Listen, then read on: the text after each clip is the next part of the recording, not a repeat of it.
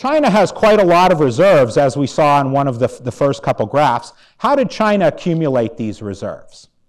Well, let's go through it mechanically so that it becomes clearer. First, we know, or you may know, that on average, on net, China sells a lot more goods and services abroad than it imports.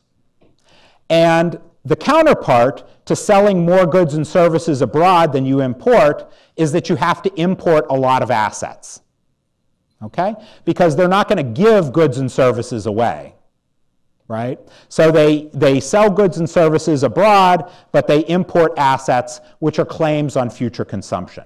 How does this work mechanically?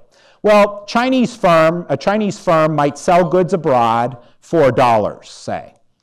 The Chinese firm would then take the dollars that they just got for those goods, and they would take it to a foreign exchange bank and exchange it for the Chinese currency. The People's Bank of China would then buy those dollars from the foreign exchange bank.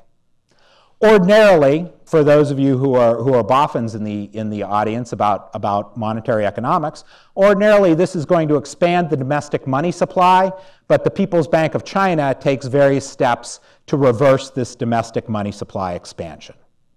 In any case, the People's Bank of China ends up with the dollars, and then the People's Bank of China buys assets, say, from the US with the dollars.